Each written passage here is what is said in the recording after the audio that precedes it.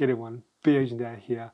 Today we're going to do the in-depth review of this new Dell Precision 5550, a 15-inch mobile workstation from Dell.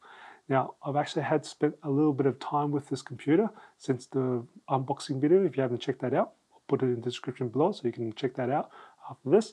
Now, I am going to actually split this video into two parts simply because we've got a lot to cover, and it just makes it easier for the second part here, which is more about the display there. So I will do a pretty in-depth review of the display itself only, so you can actually check that video out after. I'll put a link in the description below there as well too for you. So first off, we've got a bit to cover. Now I will be looking at the internals of this computer here. I'll put it near the end of the video. If you want to check that part, just skip to the end there. First off, I'll quickly go through what this computer can be configured with. With the processor, it is running the 10th generation Intel Core. Now you can be configured anywhere between the i5 all the way up to the Xeon now. And as for the RAM wise, the maximum capacity is 64 gigs and 32 gigs for ECC for the Xeons, of course. And as for the hard drive wise, it does have 2 slots for M.2 SSD hard drives, and there can be maximum of 2 terabytes per slot there. And as for the graphics wise, you can configure NVIDIA Quadro T1000 or the T2000. Fantastic work there. As for port wise, from our previous video, we know this computer has 3 Thunderbolt ports, and I'm happy to report they are 4 lanes for bandwidth wise. Fantastic. And I'm really liking that Dell has kept the headphone jack. I end up using that a fair bit, and also the SD card reader being a standard size. That's fantastic for people who do content creation like myself, and it's great I don't have to carry a dongle. On that note, it's a bit of annoyance that the 5550 has lost its USB-A port compared to the 5540, and also with the HDMI port as well. So I had to actually go scramble for the dongle there.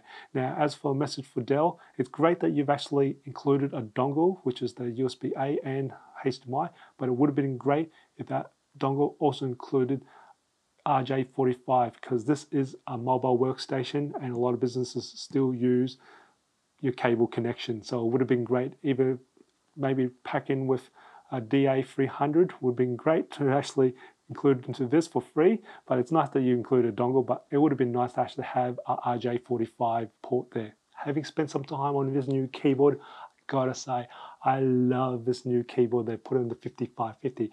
I'm gonna bring out another computer out here for us to have a look at, and that is Dell Precision 5540. So I've got these two in comparison actually in the same time, and I actually had to play with the keyboard from the 5540 and the 5550, and I had a few friends do the exact same thing here as well. Now, what we described the 5540 after playing with the 5550 for a while is the 5540 keyboard feels a little bit mushy, so that means that the 5550 keys feels much more tactile, has better bounce to it as well, and we kind of like the actual less spacing between the keys as well too.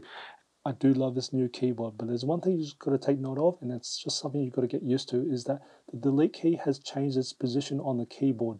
It used to sit on the top right hand corner, but now it's actually moved one in to make room for the new power button here. The power button used on the 5540 used to sit isolated by itself outside the keys, but now it's integrated back in. So when you go for the delete key, don't go all the way to the right. I've actually turned the computer off by accident a few number of times when I was actually reaching for the delete key. But just make note of, and it's just a matter of getting used to it, that the delete key has changed its position there. And as for the trackpad, I love the new texture of this trackpad as well. It has really nice smooth feel to it, and even when I had moist hands there, it was quite easily to glide over this trackpad here. Absolutely fantastic there. Now I found something very interesting, and I thought I'll never say this, but I have actually found this trackpad too large, and it actually has caused an issue that I thought I would never actually have. And I'm going to demonstrate this little issue that we have. Is basically when you're actually typing, you can see why I'm going to put my fingers in the home key when I'm doing touch typing here. My palm is already on the edge of these things. And as you're touch typing there, you're actually always constantly hitting the touchpad because of the mechanical button all the time. You'll start hitting that button randomly all the time as you're touch typing itself. And if you can just keep it hold down, it's actually not as bad. But if you lift it up a little bit, you do it like I do all the time, lift it up. But say, for example, I'm going to move my mouse down here, but I'm not going to click on it, but I'm typing up really up there. So I'm just going to start typing, and sometimes I'll just randomly type, and I'll just accidentally move the cursor down to randomly there, wherever I left it. I'm not doing it, but I've noticed one of the BIOS updates that I first did, it did help with this palm rejection here. But being a mechanical button, it does still do it, and there's not much you can really do to it. But the only really trick is to actually push down and hold down the trackpad itself, and then start typing itself, which becomes actually uncomfortable. For me, I actually lift it up a fair bit, and as you can see, I'm just still hitting. You'll hear the click, click, click all the time. So it's a bit of annoyance there that I've found. I hope that Dell actually listens to this and maybe make this trackpad a little bit smaller on each side, so we're not constantly actually having our palms on there and clicking it all the way. Or other way is to stop that from becoming a mechanical button where you don't actually have to press down and things. Maybe make it like a force feedback, kind of like how the MacBook, that would be kind of nice. That will probably solve the problem, because then you can actually have palm rejection work a lot better there. When I tested out the speakers on the 5550, it's got 4 speakers now, 2 facing upwards and 2 facing to the ground, compared to the 5540, it's only got 2 facing to the ground. So when I did the maximum volume test for the 5550, it managed to peak at 85.4 decibels, which is actually a little bit less than the 5540, which is 92 decibels. But the sound quality was very different. The sound quality on the 5550 sounds a lot more fuller, richer, and balanced.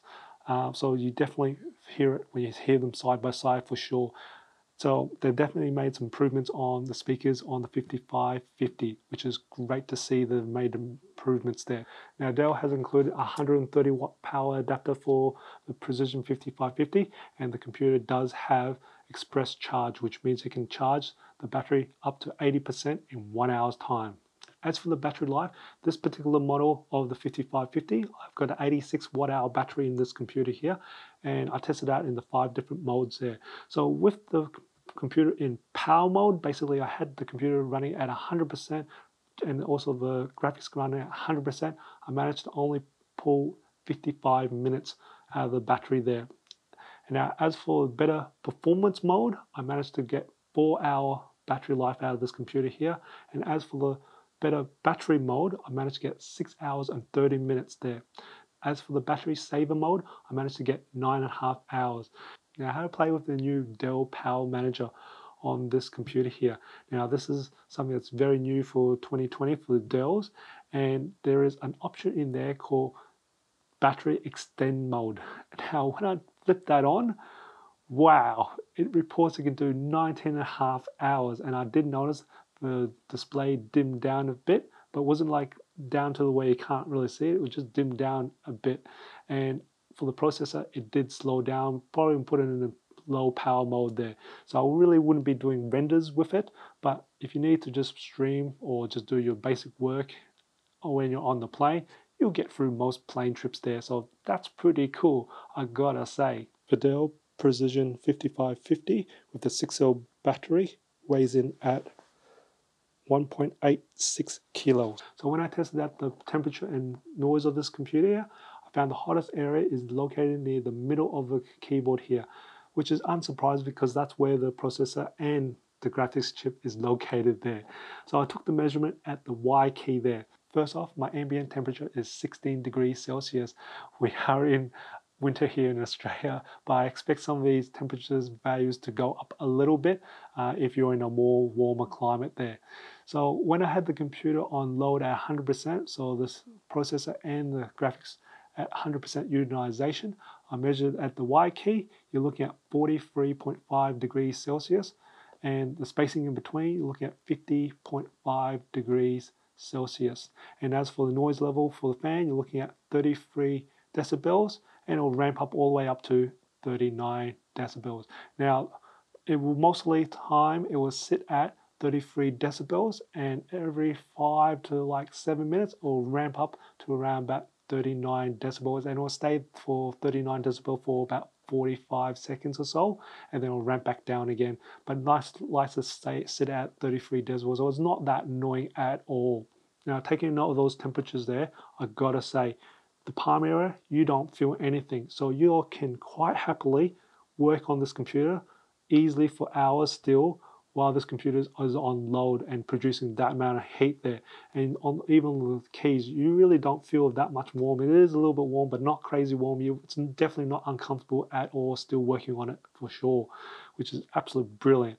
Now, while the computer is 100% load, I did take note of the temperatures on the bottom of the computer there. So I found the hottest area, which is actually the top middle, and it measured at 43 degrees Celsius. So definitely not bad. So when the computer is running at 50% low, where the processor and the graphics is running at 50% utilization, the Y key measured at 43 degrees Celsius, and the spacing in between measured at 48 degrees Celsius. And the fan ran at 33 decibels most of the time, and it will ramp up to 37 decibels, so not bad at all. I also ran the computer at 15% low, which is pretty much your very average use or low productivity work or streaming there. And the Y key measured at 34 degrees Celsius, and the spacing in between measured at 42 degrees, and the fan noise was at 30 decibels, so practically quiet there. And also took the measurement when the computer is idle and looking at 30 degrees Celsius. I did take measurements of the Precision 5540 at 100% load. The 5550 was 5 degrees cooler, so this means the 5550 has much better thermals there for sure. For the dimension and footprint of the new Dell Precision 5550, it has gone smaller. So I've got the 5550 in the front and the 5540 at the back. As you can see, it actually has gone physically smaller.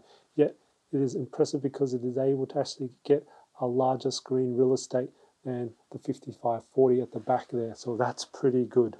Comparing them back to back, I have the Dell Precision 5550 on the right and the 5540 on the left, and it has gone thinner. Now measuring from the front end, 5550 on the right, 5540 on the left. Again, a little bit more thinner as well. The 5550, which is on the right, has a larger screen real estate than the 5540, which is on the left. Let's have a look at the internals of the computer. Now, to actually remove the back cover of the Precision 5550, it does take a bit of effort. The first gauntlet that you need to get through is these 8 screws here, and you do require a star-shaped screwdriver to actually remove them. Second off, you then need to pry this back cover off, and pretty much I had to employ one of my daughter's Play-Doh tools, scalpel tools, to then pry it off. Now, to actually pry it off, you need to go in from the corner and then slowly move towards the center of the front, and then from the corner move all the way to the back of the corner of the computer. And then you do the same thing on the other side here, from the corner and through the center, and then from the corner to the back of the computer there.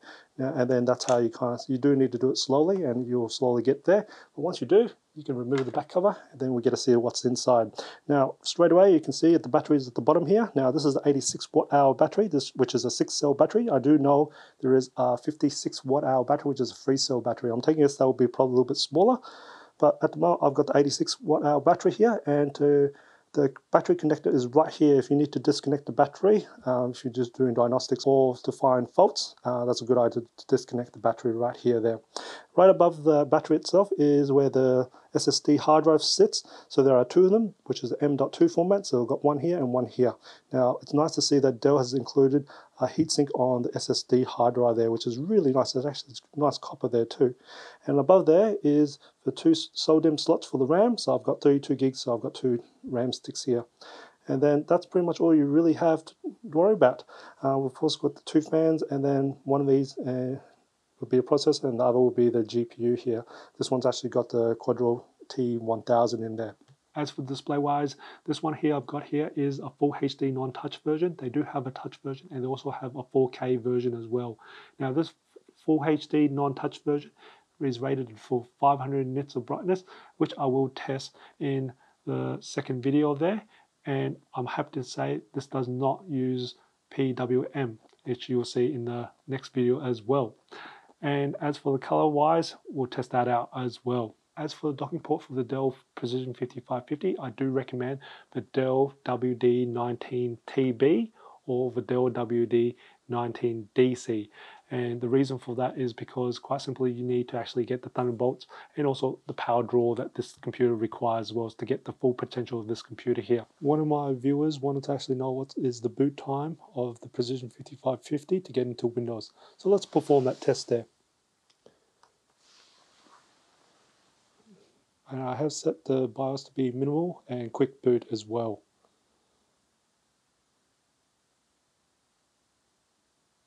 So at the moment we're in Windows. Look at 15 seconds there. So looking at 15 seconds to get into the boot of Windows.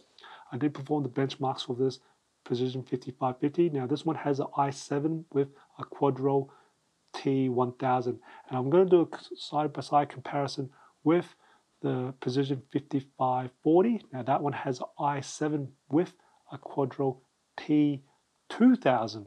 So you get to see the performance difference between there. Here's the pass mark score.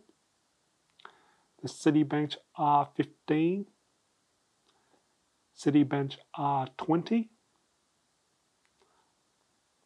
3D Mark, and also PC Mark.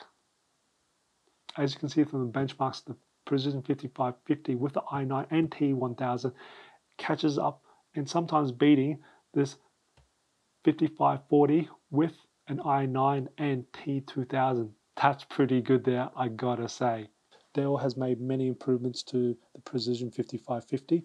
The keyboard, the trackpad, the speakers, the display, the thermals, the performance, the build quality is amazing. And the finish, I love the finish of this laptop here. I gotta say, the Precision 5550 is one of my favorite laptops of 2020. If you find this video informative, enjoyed it, give it a like, and please share it as well. And if you haven't done already, subscribe to my channel by hitting that subscribe button on the bottom of the screen. I do try to upload a new video every week. And just remember, guys, imperfections in life makes it beautiful and interesting. I'll see you next video.